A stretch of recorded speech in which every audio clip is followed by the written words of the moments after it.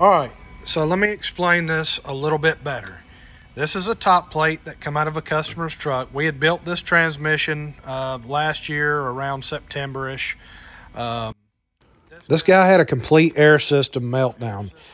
This thing was full of about 5 gallons of water, which, as you can see here, what that water does when it's introduced in the air system. It makes its way to the top, and it starts creating these little vertical gouges in here when rust starts scrubbing back and forth in there.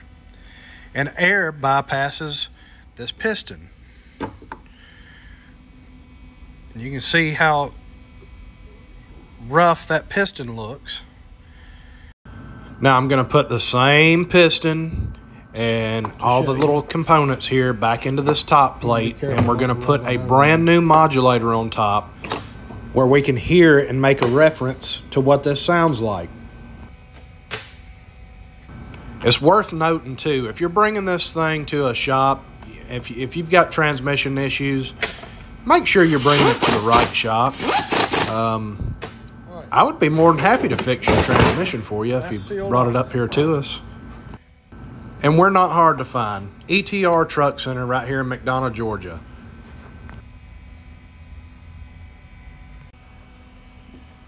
All right, we're going to flip it over.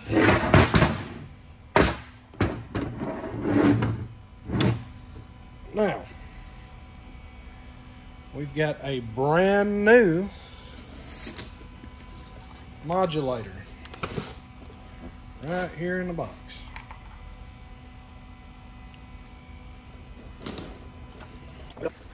Kind of off subject, but about 5 minutes later after I made this video, I dropped that knife on the ground and broke that into like 3 different pieces. I can't believe that little case knife exploded like it did when I dropped it.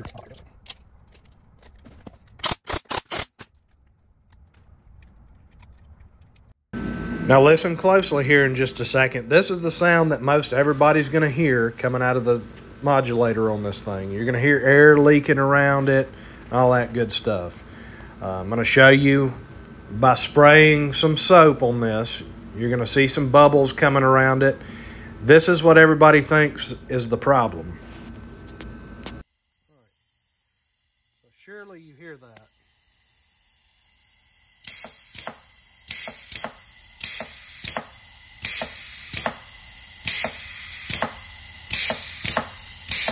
I'm sure you hear that making all that racket.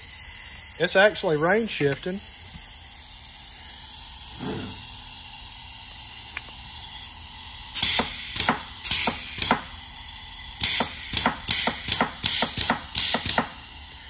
But man, that modulator sounds like it's real bad, don't it? That is a brand new modulator. All right, let's spray this thing with some soapy water and let's see what it looks like with some soap on it. Let me flip it a couple times too. Man, that thing's, it's the modulator leaking. If your modulator's making the sound, I think we get the picture. You better get ready to pull that lid on that transmission. So many bubbles. Look at all them bubbles.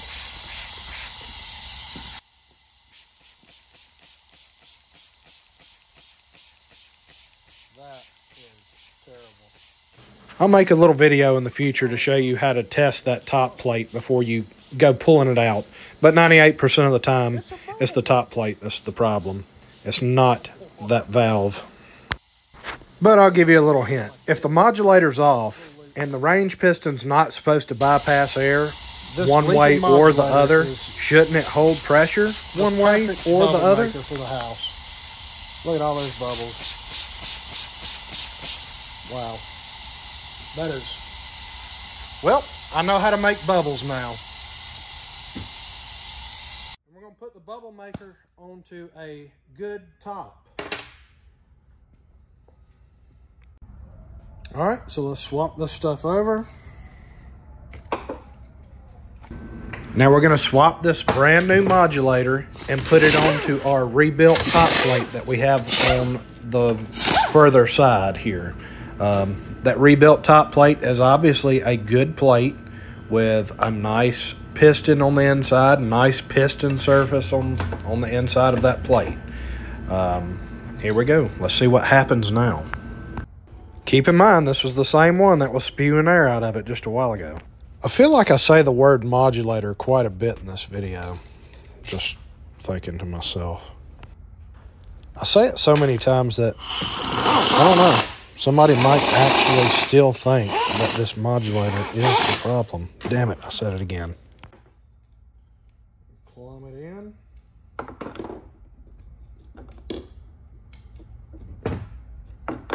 And let's hook the air to it.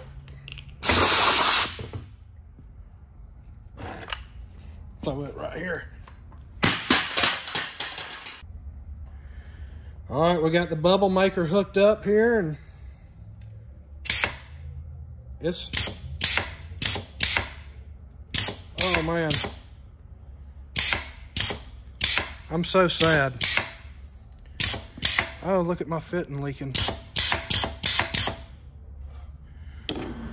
All right, let's spray the same modulator with soapy water and see what it looks like here. Need to get a spray. All right, keep in mind that this is a good top plate with a nice clean lubricated piston surface on the inside. Absolutely free of rust and vertical gouges on the inside. It ain't looking good, guys. I think our bubble maker's broke.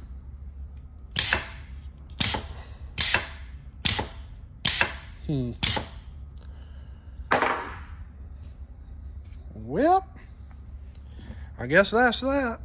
I'm not saying that 100% of the time that this is the problem. That's not the case.